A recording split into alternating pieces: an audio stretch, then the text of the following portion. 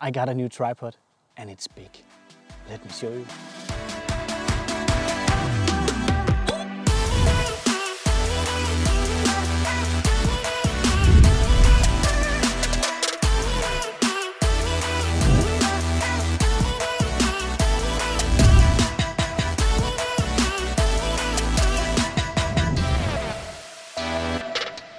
There are 1,000 different tripods and it's very hard to choose the right one.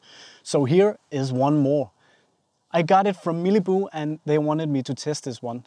Maybe this can help you choose the right one in your future. Miliboo did send this tripod to me for free, but I am not being paid to say anything special about this product. The product is called Miliboo MTT605A and it's one of their bigger tripods. The price is $268 on B&H, and it comes in a very nice carrying case.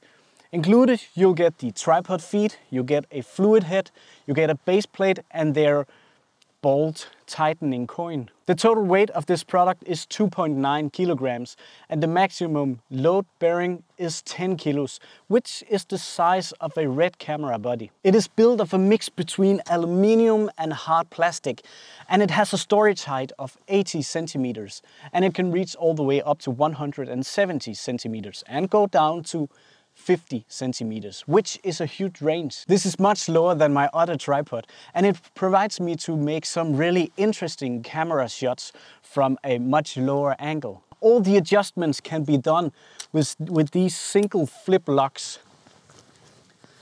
To adjust to the lowest settings, you need to correct the ground spaces right here, which you can do with 3 finger screws.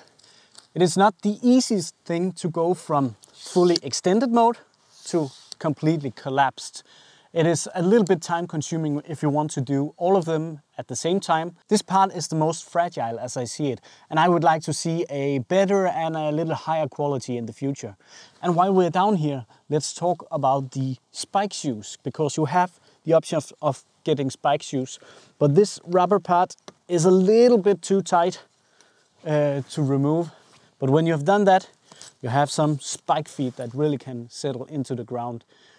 I don't think I will be using this that often, but when I need it, it's very nice that the option is there.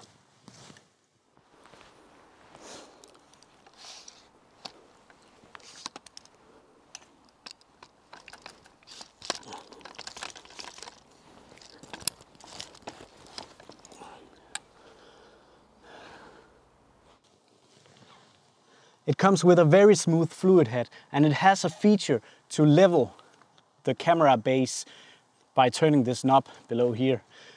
The motion is very smooth and it's very easy to operate, but you don't have any adjustments of how smooth the fluid motion is. The fluid head uses a standard Manfrotto 501 plate and it has a really cool quick locking feature. You simply just align it and then press it in. Tighten this knob over here and it's as simple as that. If the camera position are balanced with the fluid head, it will return back to its original start position using the tilt function. If you like the Miliboo brand, please check out my previous video on one of their monopods in the cards up here or in the description down below. I hope you enjoyed my review of this Miliboo MTT605A tripod.